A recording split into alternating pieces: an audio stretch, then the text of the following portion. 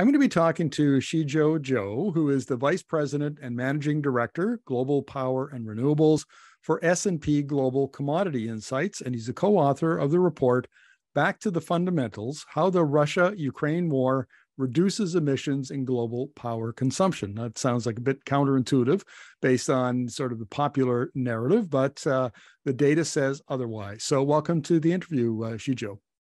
Thank you for the invite, Markham.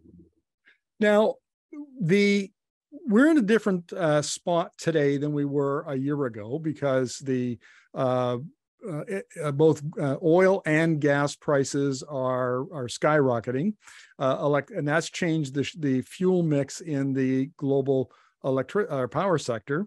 Kind of give us an overview of your paper, if you will. Yeah, so it really came from the impetus. I think that we've been talking about this focus on fossil fuel security, right, since the Russian-Ukraine conflict started. And we wanted to take a look at what's really happened since the conflict began in the power renewable sector, which is what my group watches. And we have researchers all over the world monitoring their local markets. So that's where it really started. And at the half-year mark, we decided to take a look at the actual data coming out of different parts of the world.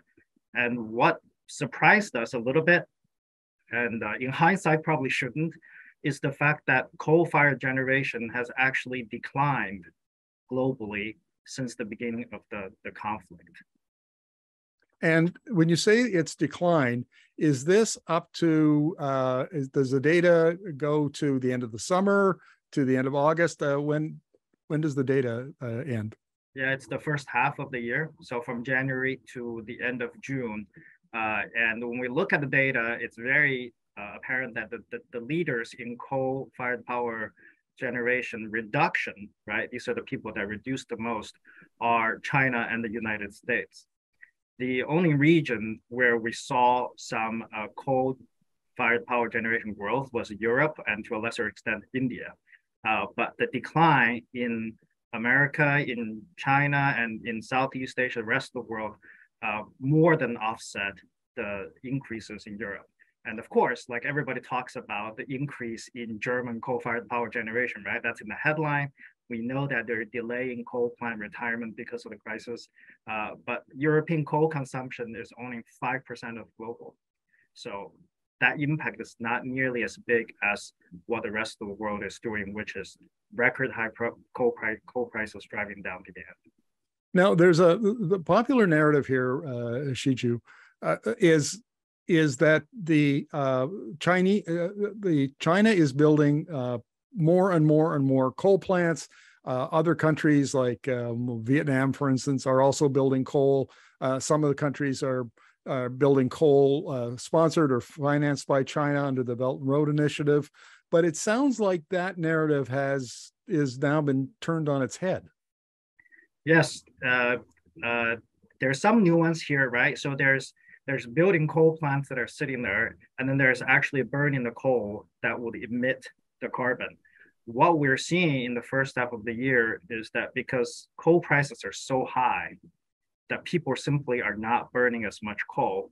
And that's sort of what most people would think. When things are more expensive, you use less of it. Now, China is still building more coal domestically, but the president of China last year did pledge that they will no longer build coal plants overseas.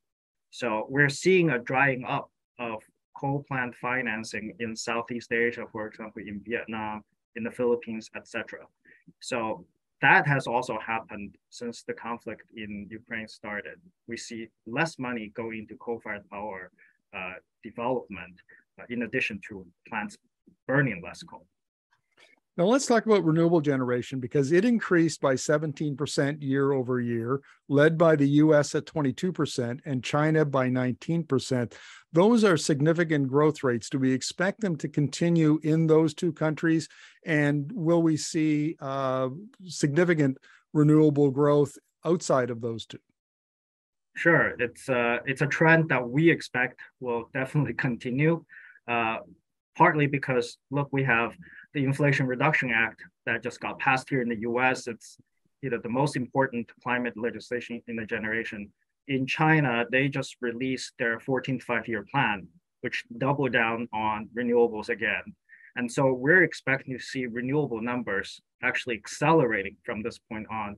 The latest numbers we're seeing in the pipeline in terms of development projects are very strong, so strong that the worry now is whether or not there's enough supply chain to manufacture all of these solar panels and wind turbines and batteries that are needed to actually support this growth. Yeah, I'm looking at your numbers here, and the share of coal in new project development pipeline went from 27% last year to only 10% today. That's really an extraordinary decline. But the amount of wind and solar just in China alone went from 144 gigawatts up to 320 gigawatts. I think that gives us an idea of the scale at which this is being ramped up. That's right. The pipeline number you mentioned was Southeast Asia, right? Of course, we know Asia is where 90% of the new coal is being built these days. So to see that the share of coal in Southeast Asia dropping from 27 to 10%, it's pretty amazing. And it involved cancellation of many coal projects the past year. And in China, it's the story has been that they continue to charge ahead with the renewables ambitions. So between China, US, and Europe, we're talking 2/3 of global renewables additions. And all three regions are really putting down even more investment dollars and government support behind it. I have a hypothesis I'd like to run by you. And the hypothesis is this. Over the last 10 or 15 years, China has clearly taken a lead in the clean energy economy. It's got, 80% of solar manufacturing and 77% of battery manufacturing capacity and so on and so forth. And I think the Americans have finally woken up that there's a big shift in industry and in the economy taking place, and they missed the boat. China is now well ahead of them, and the U.S. The Inflation Reduction Act is basically their commitment to catch up. Biden said in 2020 that they were going to catch China by 2030, and all of that then, of course, requires more renewables. What do you make of that hypothesis? I more or less agree with you, Markham. I think it's a catch-up game that the U.S. is playing, especially when it comes to manufacturing, especially considering that, in places like solar and wind, the U.S. is importing a lot more of the equipment, right? So there's a sense that the manufacturing of this clean energy supply chain should be localized back at home, or in friendly countries, as folks in DC would often say. But we do need more manufacturing supply chains to be built out to make sure that we can actually meet the demand for all of the new renewable growth worldwide, not just in China, not just in the US. There are many more emerging markets where this is needed. And it's helped actually this competition, right? Everybody builds more manufacturing. That's the China story for the past 10 years for solar. It lowered the cost of solar panels for everybody. And so if we could continue with that build, with that manufacturing innovation, then we perhaps could lower this cost even more for not just solar, for batteries, for other new technologies that are needed to scale up clean energy. So if I understand this correctly, I mean, let's follow the sort of extrapolate on my hypothesis a little bit. So let's say that the U.S. is successful over the next decade in building up its supply chains around clean energy technologies like batteries and EVs and wind and solar. And it is able to basically now take over China's role more or less in its domestic economy. Does that mean then that, China and the US, maybe Europe, maybe Japan, they begin competing hard in some of these emerging markets like India and Latin America and some of the low-income economies? Is that sort of the post-2030 world we're looking at? Yeah, I mean, I don't think we're going to wait until 2030, right? Today, we already are seeing renewables being built everywhere else as well. And for example, the Chinese are building solar manufacturing factories in Southeast Asia already today. And In fact, some of those panels are being shipped to the US to circumvent some of the tariffs that the Trump administration put in. Now, this kind of competition for markets, in our view, is generally pretty healthy, right? Whoever can be the most efficient and build the lowest cost, the best technology, and share it with the whole rest of the world, then those should be the technologies that win. That's sort of our lessons from free trade. And that's certainly good news for other countries that are looking to scale up as well. I was reading an article, it was this morning actually, that argued that what the U.S. should do, and this of course has big implications for Canada, is not try to just catch up with China on the existing clean energy technologies like lithium-ion batteries. What the U.S. does really well is innovate. And so what it should be doing is spending a lot of money and resources innovating the next generation of batteries, for instance. So it might be, lithium aluminum, or there are all kinds of chemistries out there that are under development and look promising. And then that, in fact, is the way the U.S. leapfrogs over China, is the next generation of these technologies. What do you make of that argument? I think the U.S. in many ways are already doing it, right? In the area of hydrogen, for example. The latest legislation has a lot of money set aside for hydrogen, what they call these hydrogen hubs set up by the Department of Energy here. So there's a lot of that, I think, will become much more widespread over time.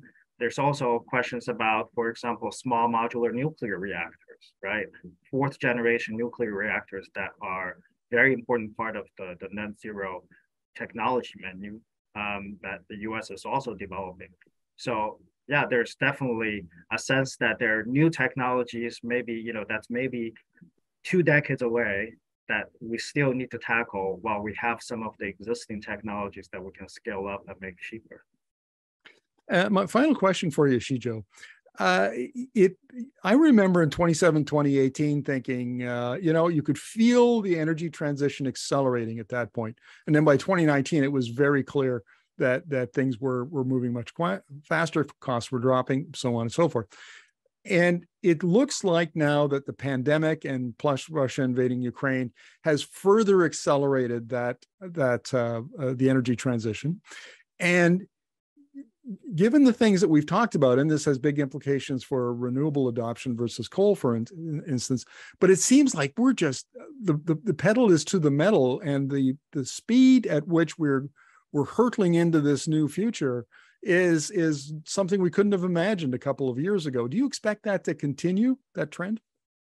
Yeah, I think I was a little bit surprised too by the momentum that we gathered the past 2 years, right? You go to the UN meetings, you have world leaders now pledging, one after another on net zero. We didn't think China and India were going to come on, and then they joined as well, the pledges. So that's definitely gathered a lot of speed. And we're seeing, ESG becoming such an important investment driver that if you talk to companies in Southeast Asia, I was talking to a few of those 2 days ago, they simply can't find any financing anymore for any coal plants at all from any major financial institutions. In fact, the companies that used to build coal plants, doing all the engineering and construction work, they've said we're not going to do it anymore. We're going to start doing hydrogen plants. We're going to start doing wind. We're doing transmission. So it is becoming harder and harder, even if you want to have a coal plant, becoming much harder.